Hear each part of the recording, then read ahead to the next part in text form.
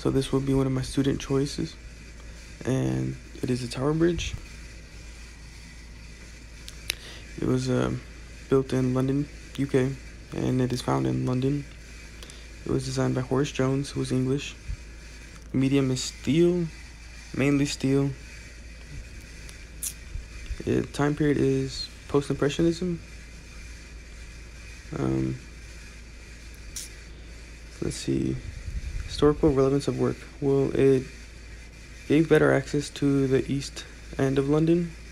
It took 8 years to create. And why is this work important? Well, it is one of the most visited attractions in London. Historical contributions of artists. Horace Jones served as a president of the Royal Engineering Institute of British Architects. Actually, let me re-say that. Served as president of the Royal Institute of British Architects in London. My personal observation. I guess I could say the architectural style reminds me of Notre Dame. And why did I choose this?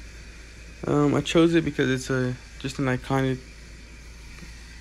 site in London, or an iconic site in the UK.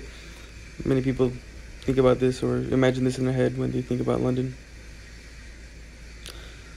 How does it compare to other works within the time period?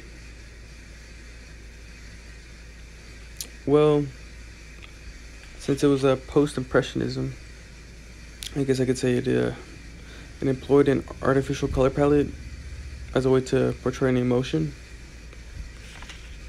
And fun facts. Fun fact about Tower Bridge is that around 40,000 people cross this bridge every day.